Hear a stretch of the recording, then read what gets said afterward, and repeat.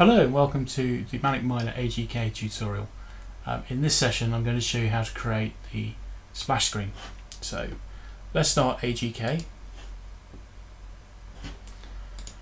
and we're going to create our new project. So File, New Project, and we're going to call this Manic AGK. Click Create, and if we click Compile, if all's gone well, we should see compilation finished successfully. And then if we click Run, then we should get a large window on the screen with some figures in here. And this shows the frame rate, and it will be dependent upon your system. So it may be faster or it may be slower. Okay, that's good. So for this project, we're going to change the resolution to 640 by 480 and not 1024 by 768. So here we go, 640 by 480. This flag here says whether it's full screen or not, and we're not. We're going to run in window mode. I'm going to set the virtual resolution to match, so 640 by 480. And in terms of orientation allowed, we don't want portrait, so we're going to switch those options off here. And we're going to have landscape in either orientation, upside down or not. Now if all goes well, we can click Run, and we've got a smaller AGK box up on the screen, like so. Okay, that's good. Now the next stage to create our splash screen is we need to open the containing folder. So on the project, right click your Manic AGK, open containing folder, and if you've compiled it once, you should see a media folder. And we're going to create 3 folders for this project. One called config, one called images,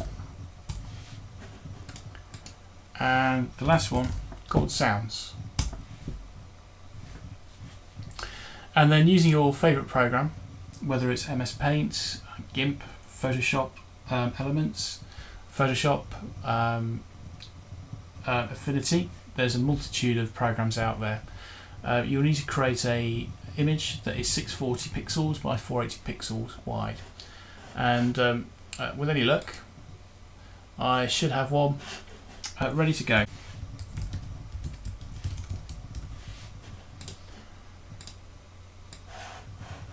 So here's one I've made earlier, and it just says WonkyPix presents splash screen, and we've called this splashscreen.png, and it's in the folder images.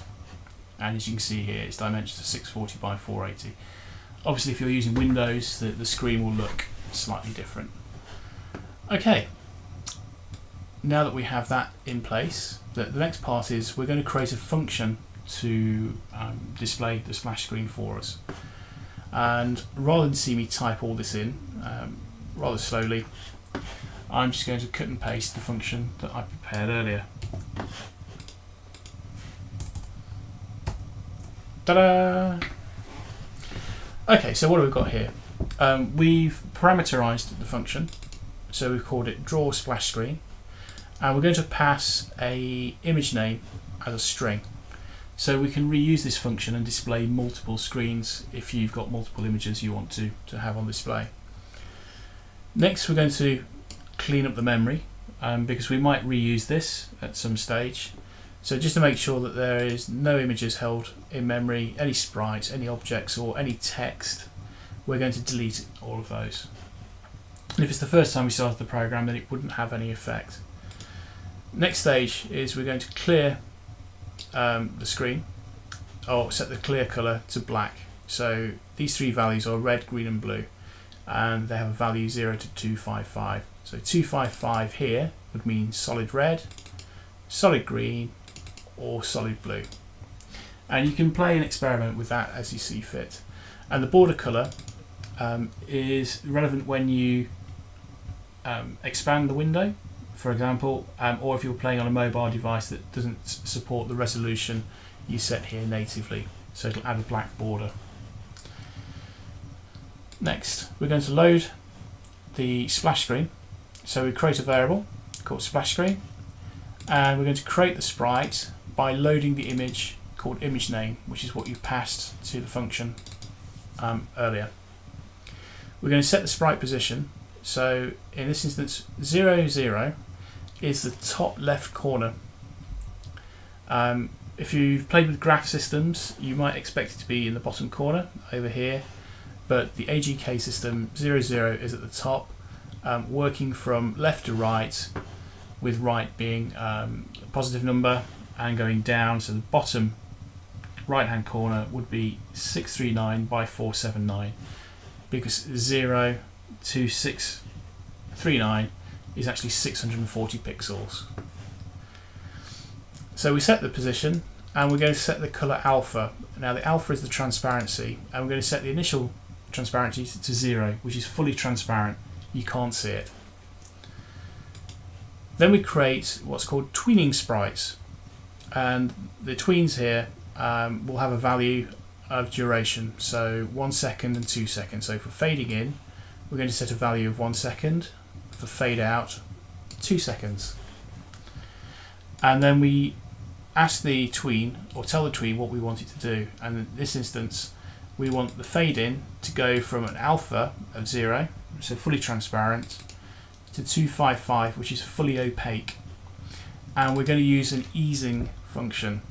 Easings make the transition from going from transparent to fully opaque seem more natural or more realistic than just a linear like we used to do in the old days. And on the fade out, we're doing the reverse, so we're fading out from fully opaque to fully transparent using the same easing method. And on the website there's a link to what these easings can do. Now we're going to set the tweening sprite to play, so we're going to play the fade in against the splash screen. We'll set a timer, so this is the system timer, not the system time, but this is measured in milliseconds, or sorry, in seconds.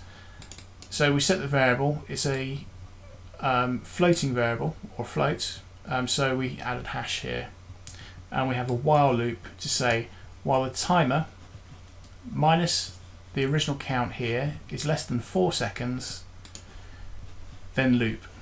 And in the loop we update the tweening action, or all sprites that have got a tween, and getting frame time gives the offset to the tween, and sync ensures that the updates are drawn to the screen. So this should limit it at 60 frames per second, for example.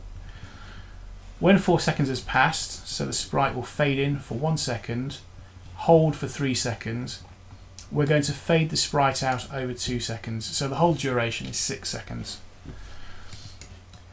And in this instance, rather than use a timer like we've done here, we're going to use a different technique, which is to check if the tween has finished playing. So in this case we're looking at fade out against the splash screen sprite. If it's still playing, then we'll just update the tween action, sync the screen so we have the updates and draws, and when that's finished this will naturally drop out of the loop here. And finally, it's good practice to delete any tweens that you set up to release memory, and to delete the images and the sprites accordingly. Again, this releases memory, and on mobile devices that's quite important because you'll run out very quickly. Then the final thing to do is, now we've defined this into a function, is to actually get it to draw the splash screen for us, and we can do that now with one command. Draw splash screen, and as you can see we've got autocomplete on here. Open our bracket and provide the image as the string. So we're going to say images because it's in the images directory, and splash screen dot png. Now if all goes well, we click compile. That should be successful, and if I've got my name set up correctly here, then we should see a splash screen. And here we go, WonkyPix presents. And we've dropped out of the splash screen routine, and we can see we've got almost 60 frames per second there. Now, if you wanted to add additional splash screens to the start of your game, you can simply copy this line of code, like so. And although I haven't created a secondary screen, it'll display the same one again. But if we run this, you'll see the wonky pics fade in and out twice.